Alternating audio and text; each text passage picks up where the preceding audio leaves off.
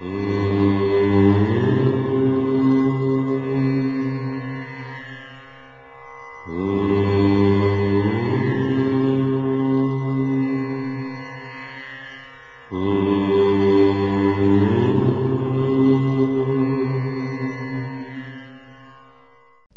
ఇంటిలో వాళ్ళ వాస్తు దోషాలని పోగొట్టుకోవడానికి ఎన్నో రకాలైనటువంటి వస్తువుల్ని తీసుకుని వచ్చి పెడుతూ ఉంటారు.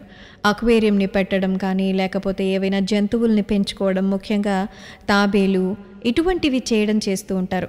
కానీ నిర్మాణపరంగా వచ్చిన దోషాలు ఇటువంటి వస్తువులను పెడితే పోతాయా అంటే ఖచ్చితంగా అంత లాభం ఏమీ ఉండదు అంటున్నారు వాస్తుశాస్త్ర నిపుణులు. తాబేలు పెంచుకోవడం ఎంతవరకు శుభదాయకం? తాబేలు నారాయణ స్వరూపం. ఎంతైనా అది కూడా ఒక ప్రాణి. ఏ ప్రాణి ఎక్కడ ఉంటే బాగుంటుందో అక్కడ ఉంచడం వల్లనే దానివల్ల లాభం వస్తుంది. నీటిలో ఉండే ప్రాణిని ఇంటిలోకి తీసుకొచ్చి కష్టపెట్టడం ఎంతవరకు సమంజసం? మనల్ని తీసుకెళ్ళి సముద్రంలో పెడితే మనం బ్రతకగలుగుతామా? లేదు. అలాగే ఏ జంతువుని కూడా అవి ఇష్టపడే ప్రదేశంలో ఉంచితేనే వాటి వల్ల మంచి ఫలితాలు కలుగుతాయి. మనకు నచ్చితే అక్కడికి వెళ్ళి వాటికి ఇష్టమైన పనులు చేయడం తప్పితే మనకు వాటి వల్ల వచ్చే ప్రయోజనం ఏమీ ఉండదు అంటుంటారు.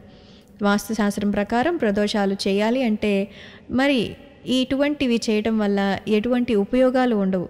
శాస్త్ర ప్రకారం చేయాలి అంటే మనకు ఇంటి నిర్మాణం చేపట్టేటప్పుడు ఏ విధంగా అయితే నీరు, మట్టి, గాలి వీటన్నిటిని కలిపి ఓ పంచభూతాలుగా ఇంటి నిర్మాణం చేపడతామో మన వాస్తు దోషాలు కలగకుండా ఆ జాగ్రత్తలు అప్పుడే చేయాలి.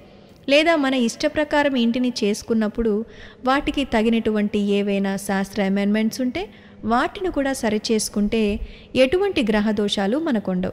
ఇటువంటివి మనం పెంచుకోవడం మనకు కాస్త కష్టాన్ని కలిగిస్తుంది తప్పితే ఎటువంటి లాభాపేక్ష కుదరదని వాస్తుశాస్త్రం చెబుతోంది.